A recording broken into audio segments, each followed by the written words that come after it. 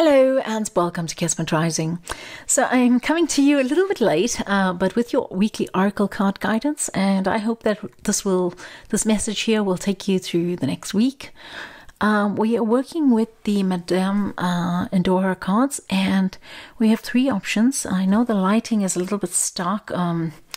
It's largely because I'm shooting it quite late, and I don't have any daylight, and I don't have the proper lights for this setup, unfortunately. So, yeah, pardon the harsh lights. I'll try to work with that along the way so that it's not too unpleasant. Okay. Yeah, we have three options. We have option 1, option 2, and option 3. This is a clear quartz, but I've forgotten what type of stone this is. I need to actually research it, but I'm not really sure what it is. It's not a clear quartz, and this is also it has some element in it, but I'm not sure what it is, to be honest. I've forgotten that, but please pick one which you feel drawn to, and we can go directly into the reading. So for those of you who've chosen the first option here, we're asking, what is the weekly oracle card guidance? What is the weekly oracle card guidance?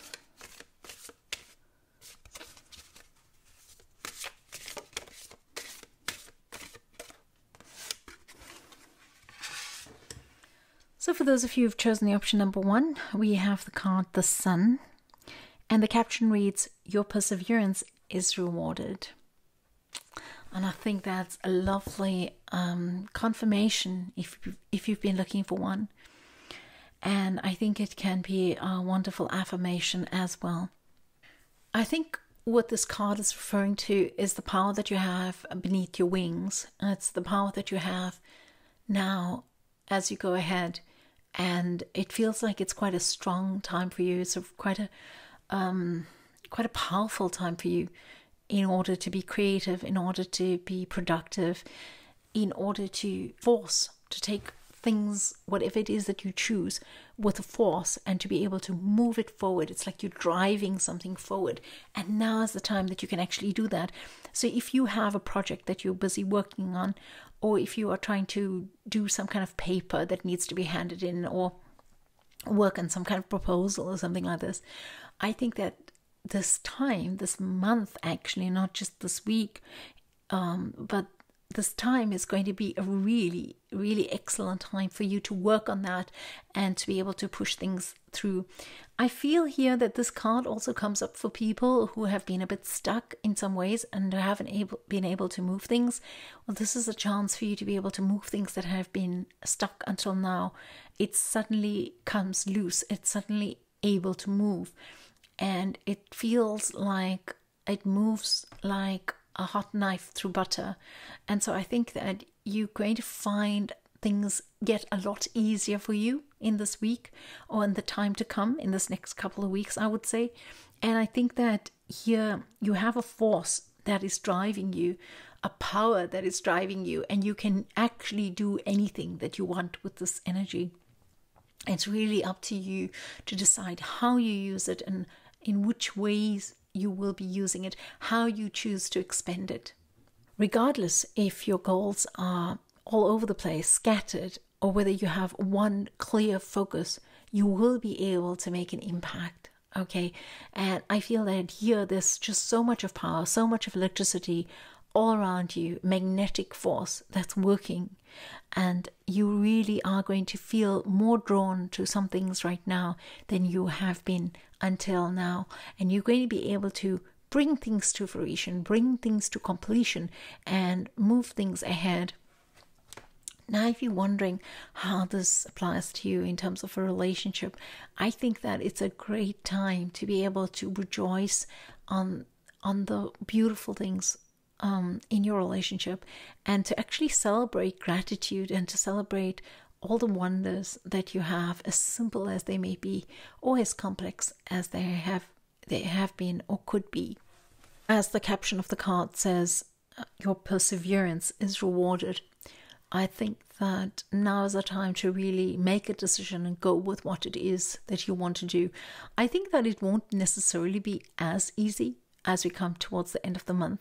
But here, this card is talking about how things can really glide, really go much easier than they have been for a while during this week. So I feel like it's a time where you can make a lot of progress.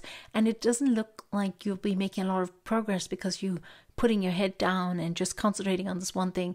It feels like you'll be making a lot of progress because you're creating balance. So you might decide during this week that you choose to go out as much as you stay in. You choose to work as hard as you choose to play. You choose to rest as much as you are active. And so I think that this kind of duality, but balance, is what's going to help you to move along in this week. And I think that that's going to be quite useful for you. So leave me a message down below if you come to like Saturday or Sunday, and tell me if it's been a really amazing week for you, because this card is promising that, and I'd love to know from you. All right, sending you much love and many blessings. So for those of you who've chosen the second option here, we're asking, what is your weekly oracle card guidance?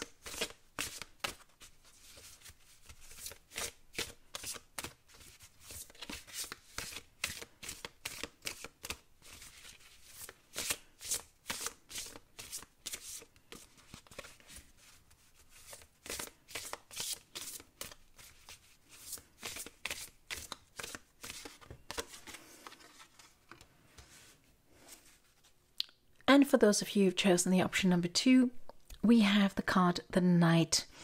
And the caption reads, Triumph over Adversity. Now, the first 2 cards of this reading has been really positive, and I feel like it might just be a week where things are working out really well for people. But for you, it's as if you can fight through anything and be successful right now, which is more or less the meaning of the card Triumph over Adversity.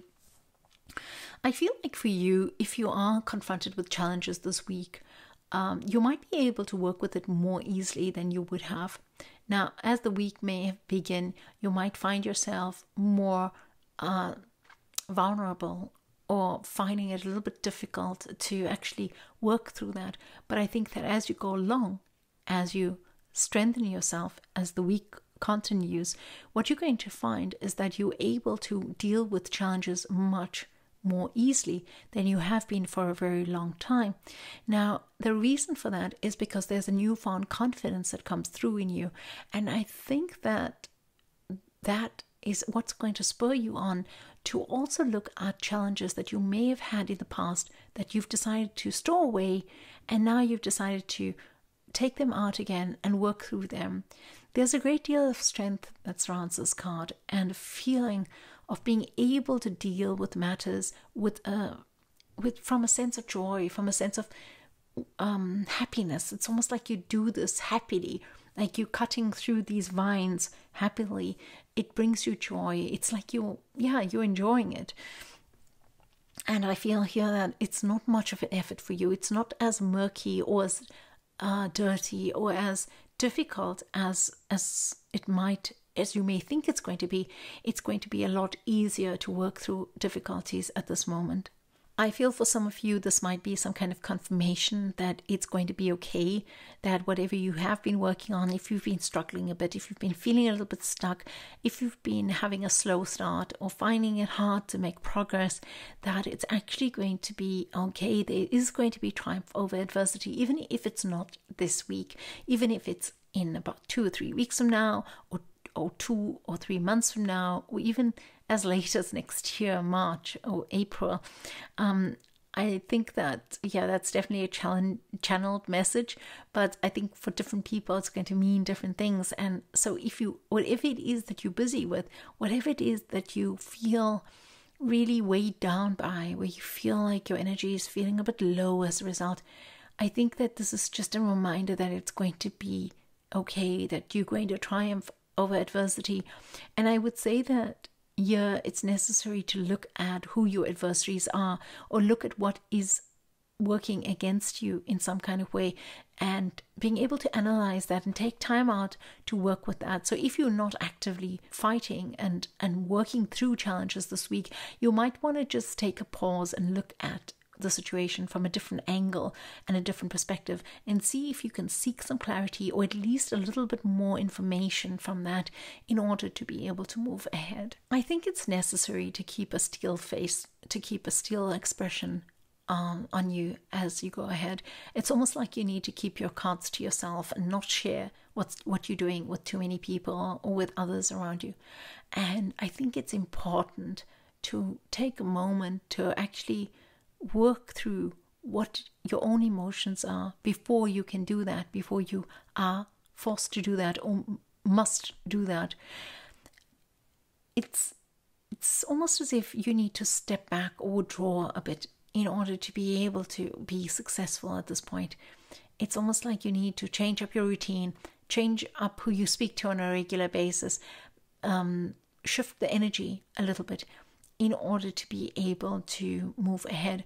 I feel also that if you have people around you here that might be a little bit jealous of you or might be a bit competitive with you, perhaps they wish you well and they want the best for you, but they're a little bit competitive with you, I think it's best not to reveal to them what your intentions are or how you plan to be able to overcome your challenges or how you plan to go ahead.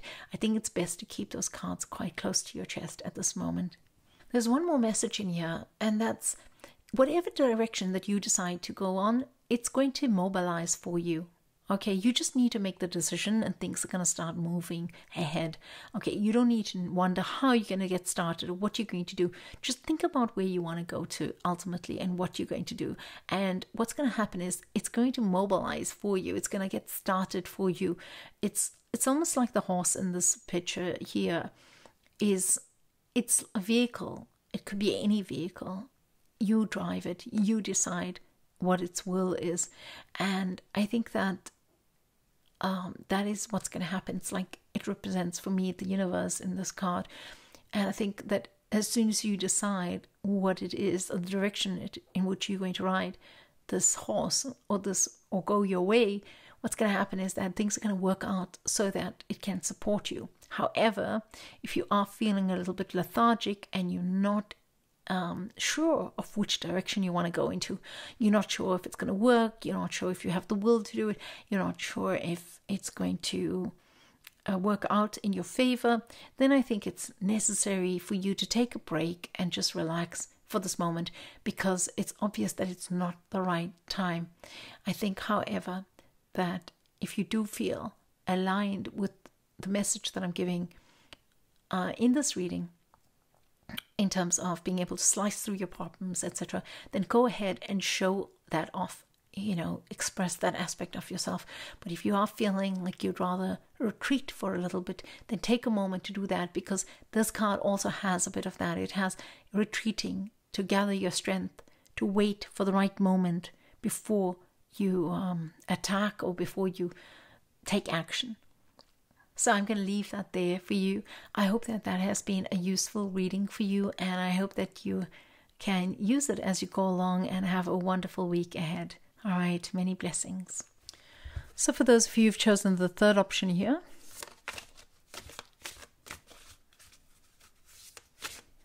we're asking, what is your weekly oracle card guidance?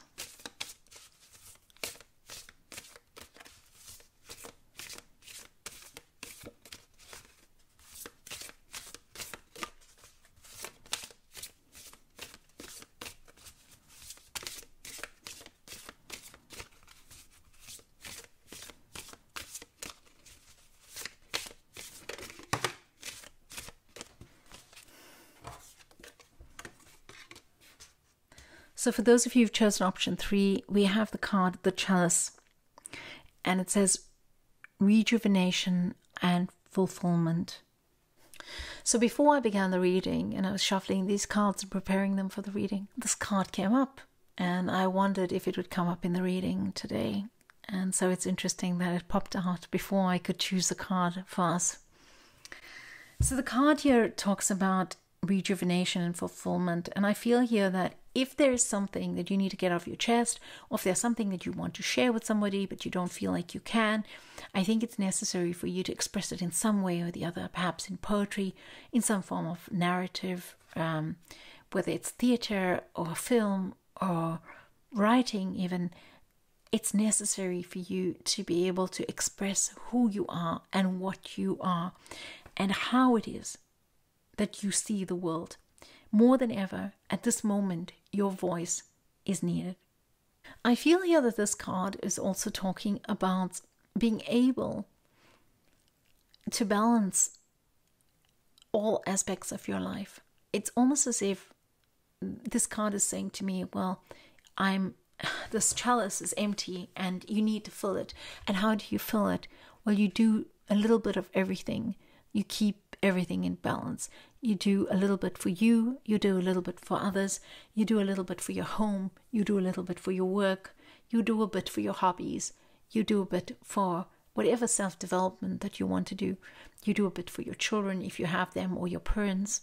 You do a bit for everything, and you hold it into balance. And there's almost this kind of a delicate balance that you need to hold in order to be ensured that your chalice will be filled, and in order for you to understand what it feels like to drink from the nectar of bliss, to drink from the nectar of fulfillment and satisfaction. So it might be that this week you decide to go out more often instead of staying home and being a workaholic, or going just to work and coming back. Perhaps this week you decide to work a little bit rather than playing video games the whole time, and you decide to rather step away from that very interesting book and do something in terms of your work.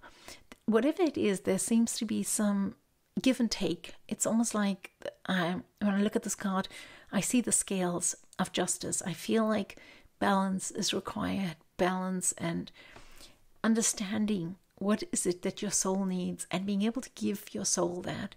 And I feel like I'd like to say to you all, pause this video at this moment and take a second to ask yourself, what is it that you truly need right now? What is it that you can do for yourself right now that would make you feel 100 times better if only you made the time, if only you gave yourself that opportunity? What is it that you could do for yourself right now? I feel like if you could get this delicate balance right and you can maintain that what's going to come out of this is going to be really beautiful. It's as if there's this elegant beauty that awaits you. And it's at the end of this line, it's at the end of this journey that you're on. And it's for you to embrace it, but you need to walk this tightrope, as it were, in order to be able to get to that point. And that tightrope is simply maintaining a balance between giving yourself what you need and giving the world or others what is outside of you what they need. I feel here there's also an element of feeling a little bit rough, a little bit like a rough diamond, and needing to polish yourself before you could present yourself. There's this feeling of needing to be perfect or needing to be beautiful before you can present yourself, or needing for your work to be beautiful before you can present yourself. And I want to say that if you have that struggle, if you are struggling with specifically that, then the answer here is to give a little bit every day of yourself. And so if you are thinking of setting up that Instagram account, or joining social media in some way and presenting yourself or marketing yourself, you don't need to wait until you have the finished product to start that. You can develop it already, you can start already and develop that client base already, and you can move ahead like that. It's almost as if they're saying, well, you don't need to start off when you're perfect and you've achieved everything that you've achieved, because the way to get to that point is to go through all of this, to go through the trudge of the hardship, the difficulty, the beginning stages, which may not always be as comfortable, which may become a little bit awkward, but it's fine to go through all of this. And ultimately, where you want to get to, you are going to be able to get to. but it requires a process to get to that point. It's not like, you think, okay, well, I want to have this Ferrari, and I'm gonna, get this Ferrari for myself, and then you just think, okay, but I just don't have, as much money to buy this Ferrari right now. But I really, really want it, and I want it, and I visualize it, and I'm going to get it. Well, they're saying, well, you're not going to get it like that. What you need to do is just take a step back and slowly mold yourself into that person who drives that Ferrari. And along the way, you will become that person who attracts things to you that will allow you to have that Ferrari. Okay, just an example. Okay, don't hate on me because I've used that. So I think here that process is really important for you. That process of just, refining yourself, or molding yourself, or sculpting yourself, perhaps, in order to be the person that you need to be. It's almost like you find yourself through others, and therefore it's fine to go out and share yourself exactly as you are right now. All right, so I hope those words that I've spoken will be taken in the correct context in which it was meant to be delivered, and I hope that you understand what I mean by that. And I wish you a fabulous week. Okay, I wish you all many, many blessings and all the good things to you all. Blessings abound from Kismet Rising.